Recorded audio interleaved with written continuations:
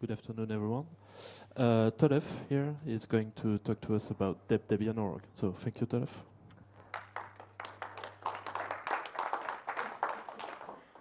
Thank you. I figured I'd start by actually putting the number, which you all have memorized by now, I hope, on my slides, so that oops, I'll turn off the mouse pointer. Both so it's public, but also so that if anybody wants to do key signing, they know that that's my key, that's my hash at least. So come compare. Also, I'd like to congratulate another key member of DSA today, Peter Prater. Wiesel just passed his examination for a PhD, which is pretty awesome. So, okay, with that, let's jump into deb.debian.org. Let's see, there. So, what's the problem that we're actually trying to solve with deb.debian.org? Well, and it's actually bigger than just deb.debian.org. It's a large mission of what Debian is trying to do is we're trying to distribute software to users, because it's great to run the software on our own machines, but it's even better if somebody can actually use it. Our current way of distributing software isn't very resource effective. We push out a lot of binaries, which nobody is ever going to see or use. This is because the way the current mirroring network works, we push out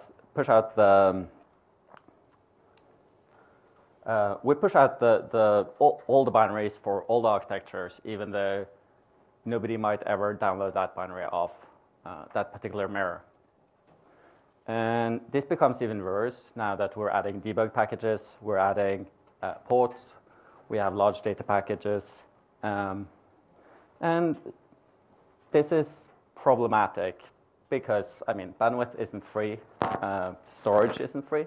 In some cases, we have mirrors who stop being able to mirror architectures or mirror Debian at all just because it grows too large. In addition, those existing solutions, they have a couple of problems with them, which are hard. They're either user visible or they're hard to detect.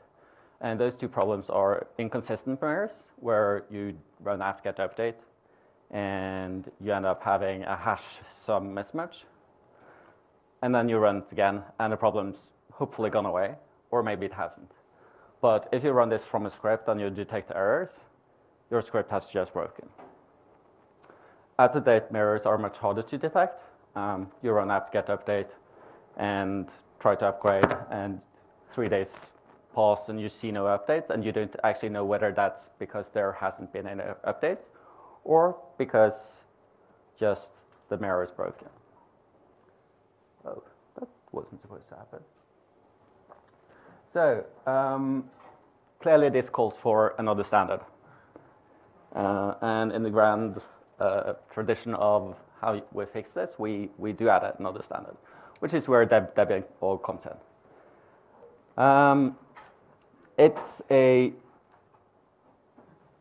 It pretends to be a complete mirror of almost all of our packages. I'm saying pretend because it's not actually true.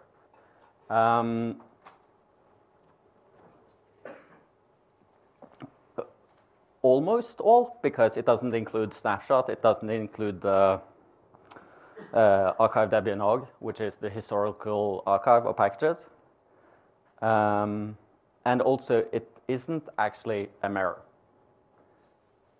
It is a CDN, a content distribution network, which sits in front of FTP Debian.org, the ports, and all of that. And whenever somebody requests something from it, it downloads it from the upstream. And I'm going to show the design in a second. The primary motivations were to fix the user problems that we were seeing, partly because DSA is one of the users of, we run a lot of machines, and we use Debian, obviously, and we were seeing those problems, and they were annoying. But in addition, we had a couple of other motivations.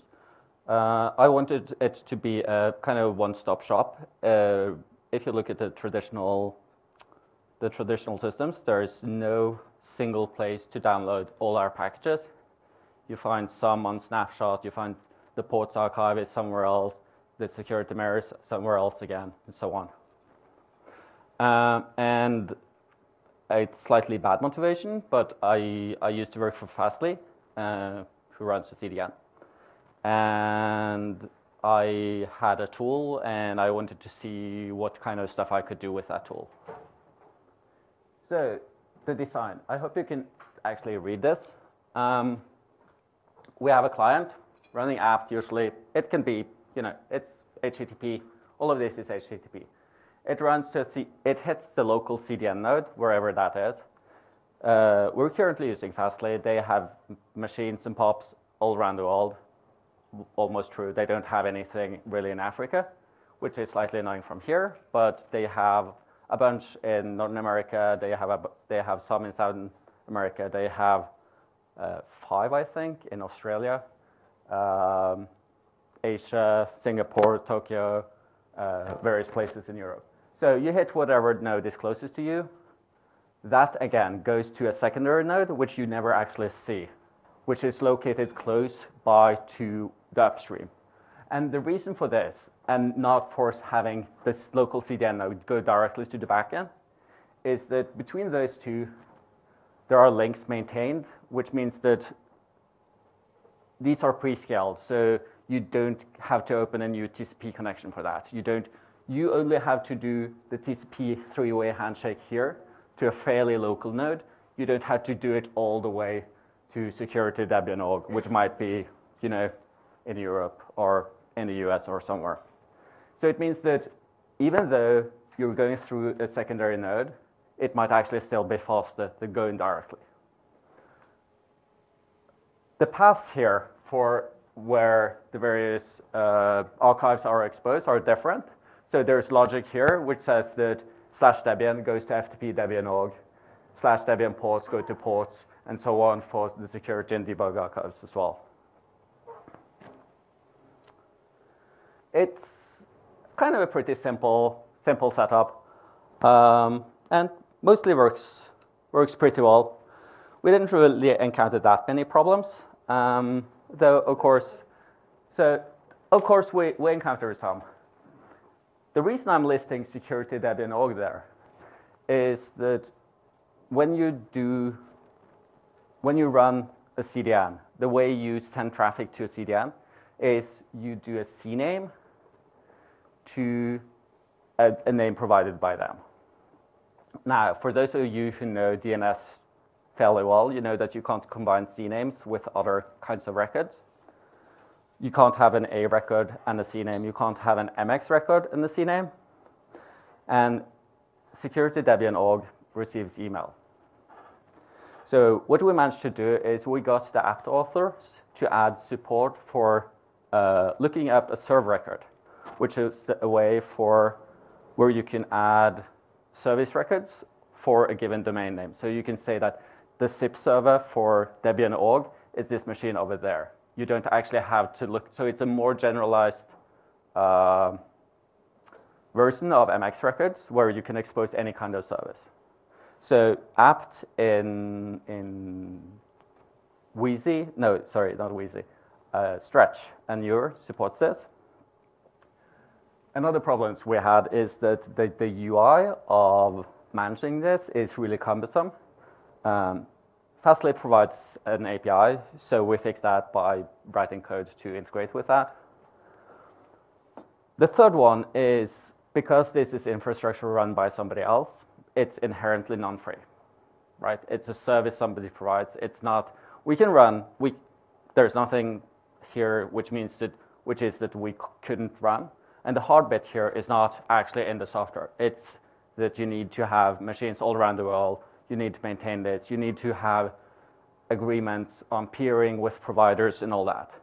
And that's, a business is in a much, much better position to do that than we are.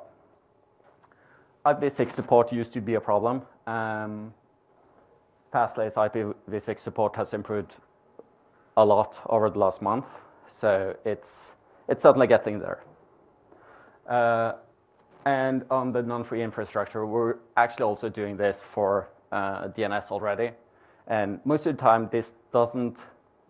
It's one of those. Yes, it would be nice if everything was free, and but I'm not entirely sure how an open source model would work for infrastructure. So right now it's working. It's kind of in testing mode. I haven't announced it that widely before, but there's obviously some future. You can't really see that very well, can you? There's no way to turn on the front lights, is there? Okay. Yeah. So this is a rocket for those of you who can't see it. It hopefully isn't actually the future, because this is a Saturn IV intercontinental ballistic missile from it's an Air and Space Museum just outside of Phoenix, Arizona. So it's from the 1960s sometime.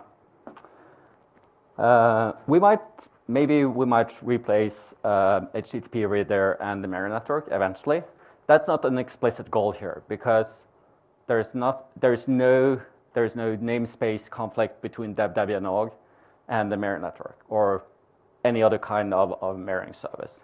If it gets popular, then the alternatives will go away. But if they do, then they go away. If they don't, then we'll have multiple services. It currently doesn't support TLS.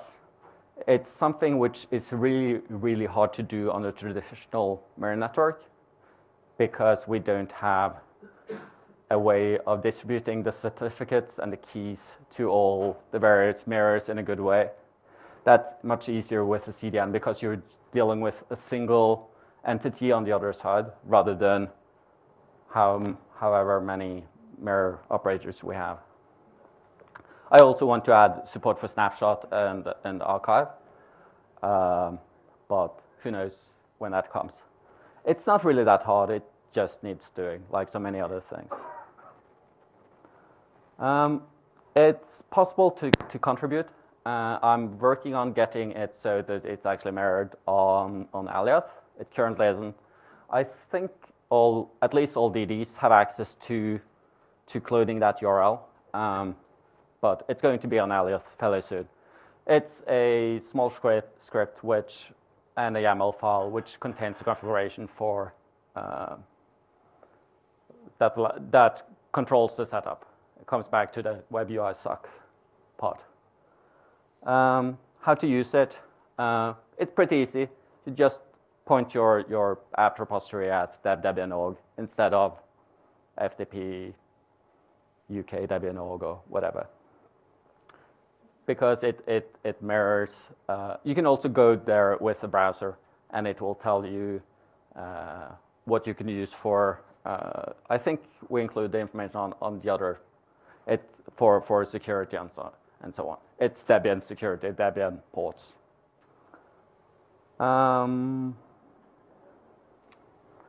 Thanks to Fastly, who sponsored the service, and thanks to Finn, who are my new employer as of a month ago, for actually sending me here and paying my airfare. And it's almost it. Let me see. I was planning on doing a live demo, where let's see. Okay, that didn't appear, but we can do that. That go away, and so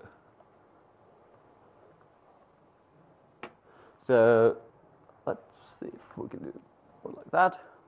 So this I'm running at get in a loop because it doesn't have very much traffic right now. So we actually get live stats on how much traffic it's doing. We also have, so let's see there, that has the historical data on how much traffic we're seeing. So we have a little bit of traffic. We're mostly using it for Debian.org hosts, but it's public, it's sponsored, so it doesn't cost us anything, and I'd love to see more people use it. Feedback is always welcome, both if it works well, but also if you have questions or it doesn't work well. So, questions, etc.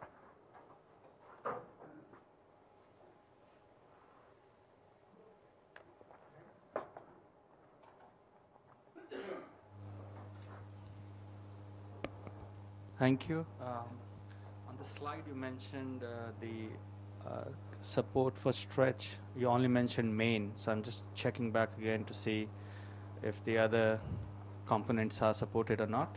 They are. Okay. So it supports everything. It doesn't actually have any knowledge of what the archive layout inside of that particular URL is. So whenever FTP master adds bullseye, it's automatically going to be supported and all that. Thank you.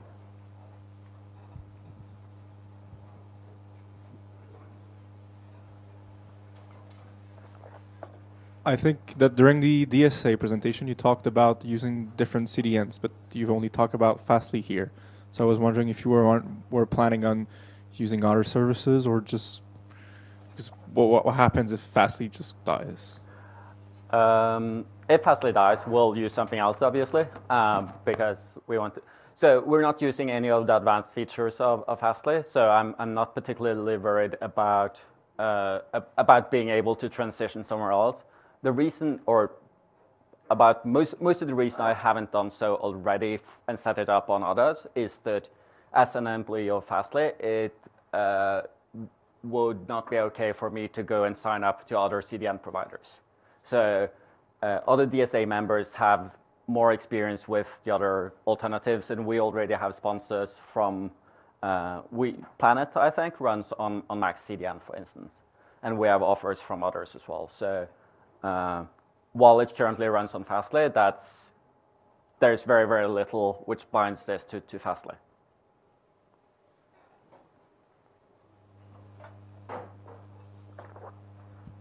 And Africa support? I can, let's see.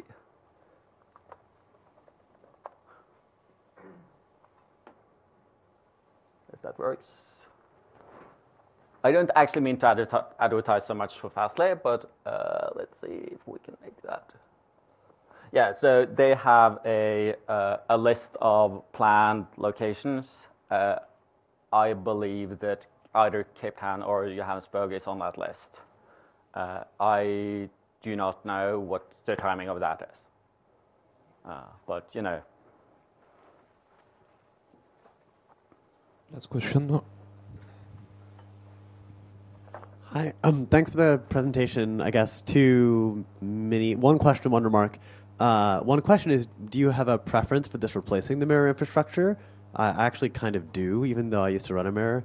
And one comment is, you mentioned that HTTPS is difficult in the mirror infrastructure world because you can't really give the private keys to like a bajillion mirrors. But if you use HTTP reader, then they can redirect to a host name they do control, and then they can have their own cert. That's correct.